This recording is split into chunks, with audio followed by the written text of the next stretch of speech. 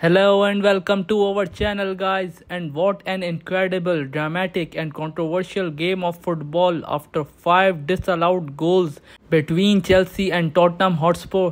And Chelsea have ended Tottenham's 11-game Premier League unbeaten run, and Tottenham are down to the second position in the Premier League. Tottenham's first half against Chelsea produced arguably the wildest and craziest 45 minutes in the Premier League history.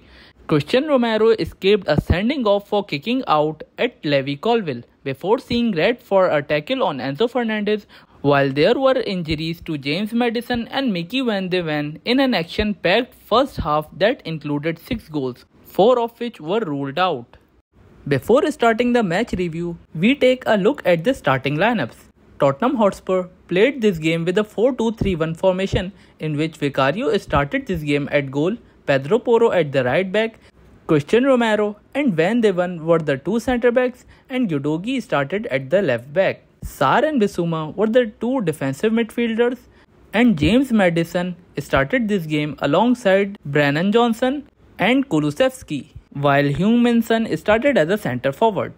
On the other side, Chelsea also started this game with a 4-2-3-1 formation, in which Robert Sanchez at the goal, Reece James at the right back, Axel Disasi and Thiago Silva were the 2 centre-backs, and Colwill started this game at left back.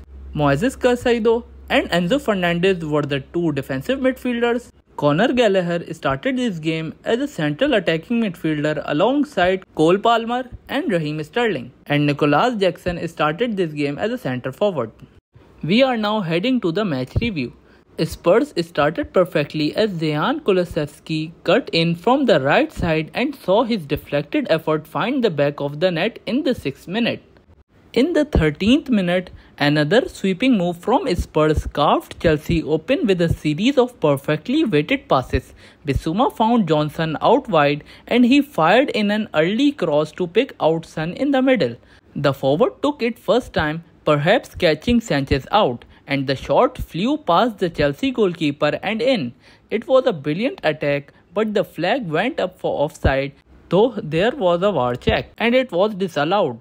In the 21st minute, Raheem Sterling picks up the ball and carries it into the Spurs box and receives a big slice of luck as his shot is blocked back into his path. He brings it down again before finishing, make it a 1-1, though there is a VAR review as it seems to hit his arm, and after the VAR check was over, the goal was disallowed.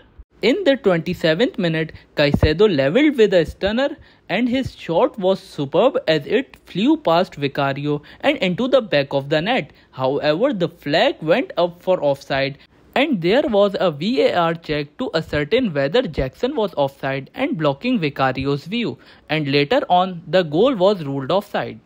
In the 29th minute, the VAR ruled that Jackson was indeed offside and blocking Vicario's view. However, there was yet another VAR check to see whether a Romero challenge in the build-up to the disallowed goal was worthy of a penalty and even a red card. The replay showed that Romero's challenge on Fernandez in the penalty area was a poor one, catching the Chelsea man high on the leg with his follow-through. And after a long VAR check, the on-field referee Michael Oliver decided that Romero's challenge was not only enough to award a penalty, but also saw the defender given his marching orders with a straight red card. And in the 35th minute, Cole Palmer made no mistake and converts the penalty easily. After all of that drama, it was a 1-1 at the Tottenham Hotspur Stadium.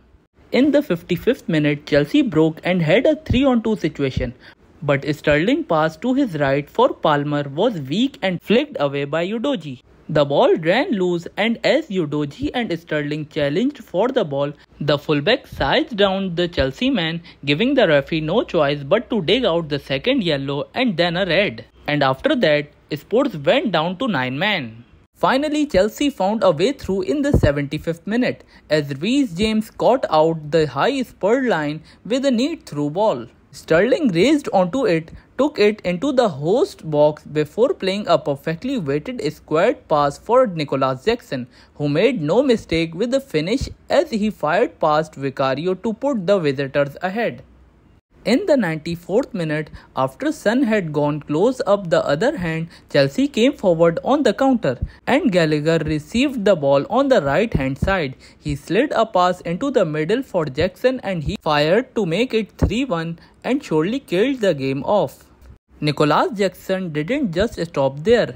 He scored another goal and secured his hat-trick in the 97th minute. Spurs continued to persist with their high line and Chelsea caught them out again. Nicolas Jackson took it deep into the host box and while he thought about playing it to his left for Mudryk, he ended up taking it around the goalkeeper and scored a beautiful goal and make it 4-1. So guys, that's all for today. Share all your thoughts on the controversies of this game in the comment section. I hope you guys like it and subscribe my channel. Thank you.